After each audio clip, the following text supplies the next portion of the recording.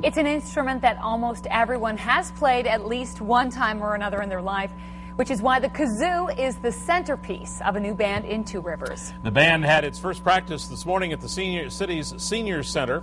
Now, while the plan is to perform eventually at area nursing homes, for now the band members are just enjoying humming out a few tunes.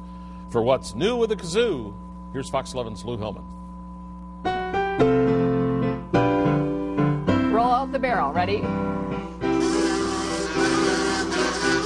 There are no auditions, and minimal musical experience is required. Being a part of the Two Rivers Kazoo Band is all about having fun. One other day we just tried it, for the fun of it, but this is the first day that I've actually sat down with the bunch. Frida Schubring is celebrating her 90th birthday. Learning a few new tricks on one of the only American-made instruments. It kind of tickles on your lips, I think. The band is led by Mary Evanoff. Right?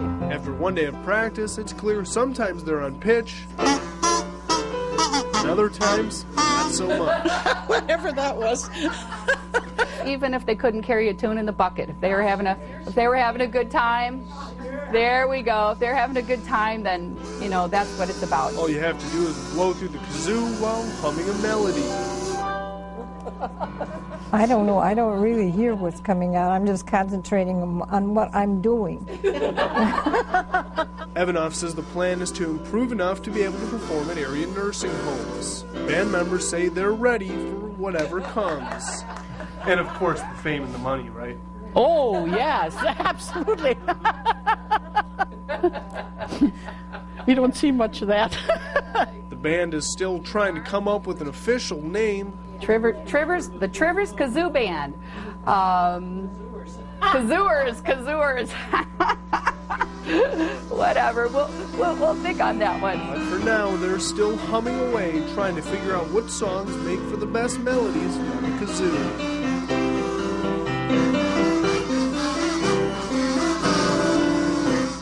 Rivers, Lou Hillman, Fox 11 News. And thanks to Lou with the kazoo. Anyone's welcome to participate. For now, the band meets every Thursday morning at the Two Rivers Senior Center. Kazoos provided.